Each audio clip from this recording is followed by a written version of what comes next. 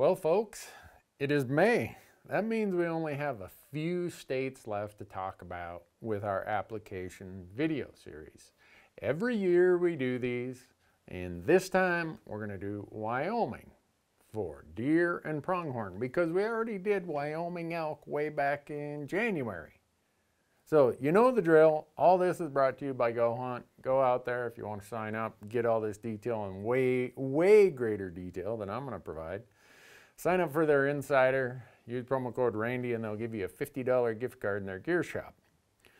But here's what you really need to know about deer and pronghorn. Everything in this video is deer and pronghorn, okay? We already did moose, goat, sheep, bison, everything else for Wyoming. We already did elk. So the last deadline, May 31st, 2022 at 11:59 p.m. Don't wait until the last day. Please don't wait until the last day. That's your chance to apply for the controlled hunts, i.e. limited entry hunts, for Wyoming deer and Wyoming pronghorn. So here's the things you need to know. There are some upfront costs for Wyoming. You have to send in the entire fee for deer or pronghorn, just like you do for the other species. And they're going to add a $15 application fee on top of that. And then they're going to charge you a 2.5% transaction fee on the whole bundle. So by the time you're done doing all this, like I'm looking at some of the prices for the more expensive ones for, let's say, deer. $677 plus your $15 application fee, that's $692 times 2.5%. You're going to be paying about a $12 to $15 transaction fee for each species. So with that, we got to think about how the Wyoming system is set up. It's goofy as all get out. I'm not a big fan of how they split this between special and regular, but that's what they do. And it's the same process in the other video we did on elk. And here's how it works. They take the non-resident pool of tags and they put 60% of them over here in the lower priced regular draw, and they take 40% of them and they put them over here in the more expensive special draw. So when you're a non-resident, you got to decide right out of the gate, am I going to do the regular draw or am I going to do the special draw? And here's a couple of reasons why it matters. The general premise is that the more expensive it is, the better your draw odds should be. And it usually holds true, but not always. So the other part is just the price difference, right? So I'm going to give you what the prices are. The deer regular price is $389. The deer special price is $677, so almost $300 more. The antelope regular price for non-residents is $341, and the special price is $629. Again, almost a $300 difference between the regular draw and the special draw. So before you pay that money, make sure and look to see that your draw odds benefit from going in that more expensive pool, because that's not always the case. So you're going to see a couple other weird things when we talk about how many tags that non-residents get. It's really easy for pronghorn. Non-residents get 20% of the limited entry pronghorn tags in the first draw. And we're not going to talk about the second draw of leftover tags. This is all the first draw that's the deadline May 31st. Now deer gets a little bit funkier. Deer has two types of tag quotas or allocations for non-residents. You'll see all these regions like Region A, Region C, Region G, Region H. And each of them have a hard number, like, okay, 400 is the non-resident quota for this region. So Wyoming's idea behind having regions for deer for non-residents is that way all this non-resident hunting pressure doesn't all end up in the same place. It disperses them. So you'll see different quotas for each deer region. And then in addition to the deer regions, there are deer limited entry tags. Now these limited entry tags are the same limited entry units for residents. We get 20% of the tags, residents get 80%. So any limited entry tag, whether it's in the pronghorn draw or the deer draw, 20% are going to non-residents, 80% to residents. So, and then in this, what I'll call general regions, like region A, C, blah, blah, blah, those are only for non-residents, and there's a hard quota on what that number of tags is. No matter how the non-resident tag pool gets allocated, the split, once the allocation, the pool has been identified, that split between the regular and the special is the same for every one of these. Whether we're talking the limited entry pronghorn, the limited entry deer, or the region deer units. So let's walk through how that works. Like I said, there is the split. 60% goes over to the regular draw, 40 to the special draw. So let's pick a number like, okay, there's 20 non-resident tags. So there was 100 total, 20% goes to non-resident, so there's 20 tags that's gonna go into the non-resident allocation. Well, 60% or 12 of them are going in the regular draw. The other 8 or the other 40% are going in the special draw. So once you decide which path you're gonna go, then the draw happens for you. So let's say you decided to go over here into the regular draw. There's 12 tags because 60% of the non-resident allocation came here in the regular draw.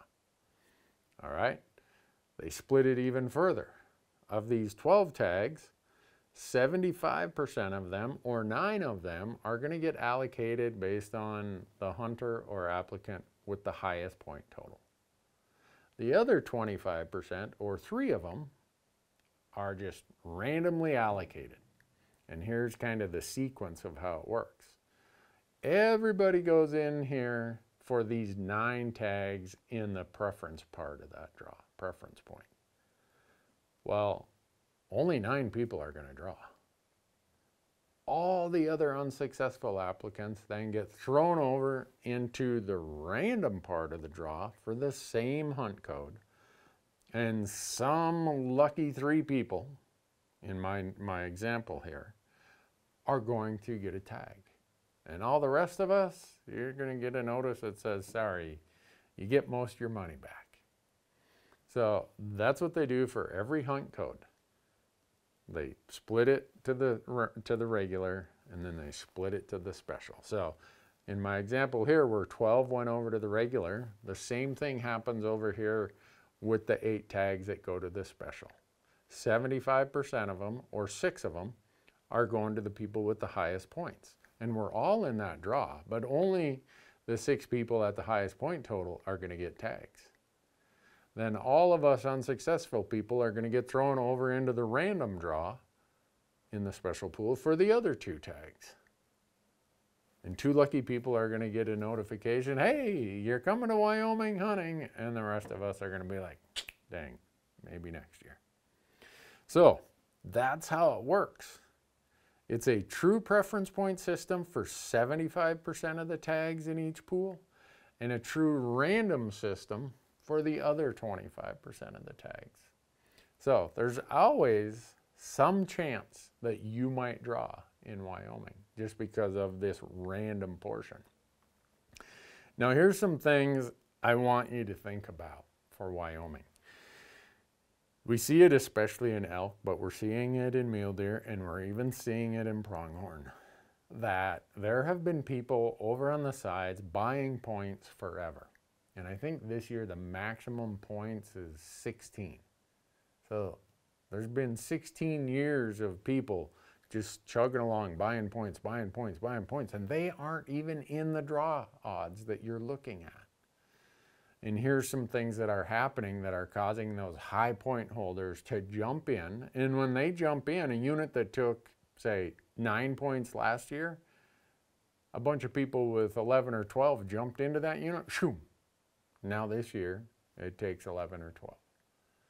And here's what's contributing to it. One, Wyoming has discussed taking the non-resident allocation from 20% down to 10%. They just did it for moose, goat, sheep, bison, and grizzly bear. They went from 25% to 10%. So there's rumor, whether or not it'll happen, I don't know, that they'll take the non-resident from 20% down to 10%. So people with all these points are saying, oh, if I'm going to get the most value out of my points, I'm going to jump in now. So you got that factor. You also got people who are just at the point where they say, I may as well go. I've got all these points. What am I waiting for? So they got to a point in their life with their schedule, their finances, where it's like, okay, time to go. And so they're jumping in. And then here's the part that really hurts, is Wyoming this year is cutting deer and pronghorn tags by another 11,000 tags total. Well, if non-residents get 20% of those, that's 2,200 fewer non-resident antelope or deer tags that are going to be available in the 2022 draw. If you look at this chart, here's the really disappointing part.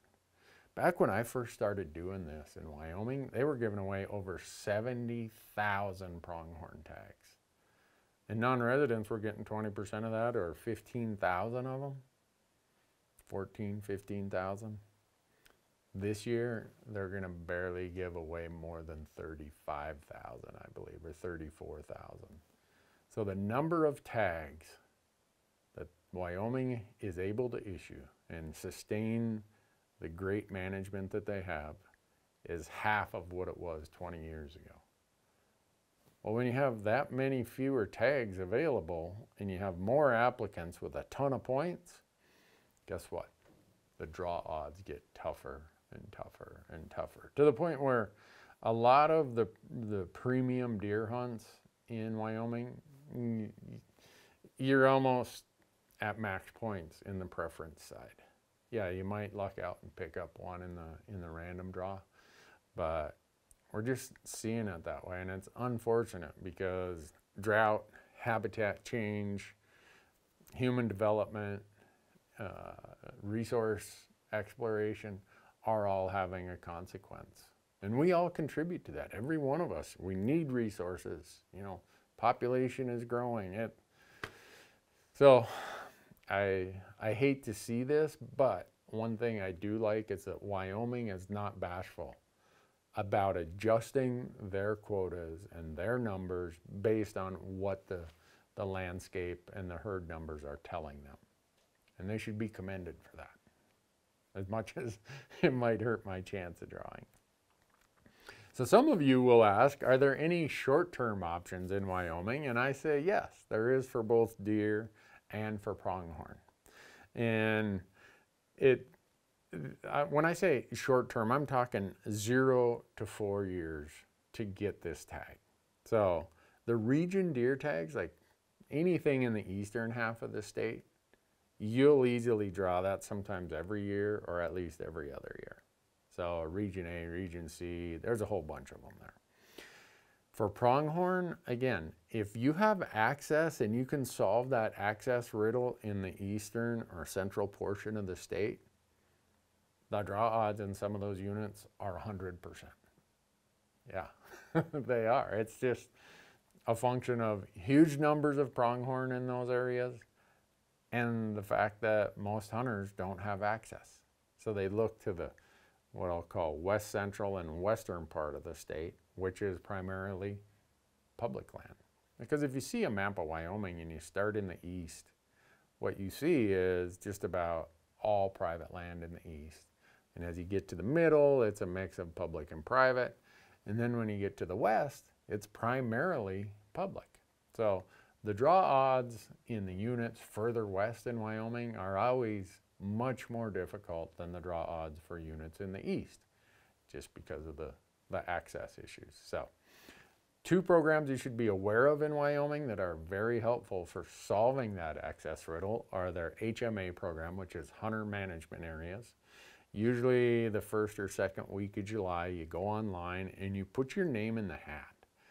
And these are high quality opportunities where private landowners are being paid to allow access for hunting. And there's so much demand, they actually have to conduct a secondary draw for people wanting to hunt that HMA. Go do them. They're excellent properties. And that program is funded with mostly voluntary donations. So when you do your application in Wyoming, throw a little bit of money in the pot for their public access program. And then they have the second part of that, which is called walk-in hunting areas, or WIHA, WIHA, some people call it. Those are just as the name implies. You go, you park, and you walk in and hunt. Walk-in hunting.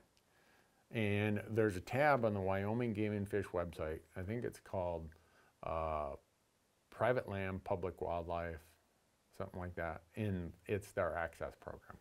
Really, really good program. Wyoming gets a lot of bang for their buck. So, how old do you got to be? You got to be 12 years old. And youth applicants get a discounted price from what I told you. Hunter education is required for anyone born after January 1st, 1966. Blaze orange or hunter orange, you either need an orange vest that's visible or you need an orange hat. You don't need both, but a lot of people wear both. Some people say, can I just buy a point like all these point buyers? Well, yeah, you can. And that point purchase period usually starts July 1st and runs into September or October. As quick as it opens up in July, I just go buy my points. So here's the thing you need to know. Unlike most states where you get a point just because of the fact that you weren't successful, in Wyoming, you don't automatically get a point. You got to come back in July, August, September, whenever, and physically buy a point as a separate transaction for each species. So don't forget to buy your point. Can you return a tag in Wyoming? Yes, you surely can, but you won't get your points restored. So you can surrender your license to the department and ask that it be issued to a disabled vet or a person confined to a wheelchair. I think that's a possibility. But Wyoming is not going to give you the options some of the other states do. Is Wyoming worth it? Yes, Wyoming is worth it. If you saw the video I did that kind of put a value, a relative value, and that means the cost relative to the quality or the quality relative to the cost, you'll see that Wyoming ranks very high for me when it comes to pronghorn. It's number 1. For elk, it's 1 or 2. And for deer, it's still pretty high. Now, a lot of you are going to say, yeah, but with the drought, Randy, man, it's really getting bad in Wyoming. And it is. I mean, I was there last year helping a friend with a pronghorn tag. He shot a 6.5-year-old buck. We could tell it was an older buck because it was running the herd. It was running off all the younger bucks. And body size, it was just really stout. But the drought had stunted its horn growth, where in most years you'd be like, nah, pass. But it's just how it is. It's really hurting the fawn recruitment, both for the mule deer and for the pronghorn. They are cranking up the number of white-tailed deer tags this year because they have areas where CWD, chronic wasting disease, is quite endemic, and they're trying to knock down those numbers, so that might be an option for you. So I think Wyoming is a superb value for the traveling hunter, and that's why I apply every year, or if it doesn't fit my calendar, I'm at least buying points towards the next year. So just remember, deadline, May 31st, 2022. Don't miss that if you want to apply. They turn it around pretty quick. Sometime in mid-June, we'll have the results. And if you want way more detail, go to Go Hunt, sign up for Insider, use promo code Randy, and they'll give you $50 in their gear shop. And mostly, good luck.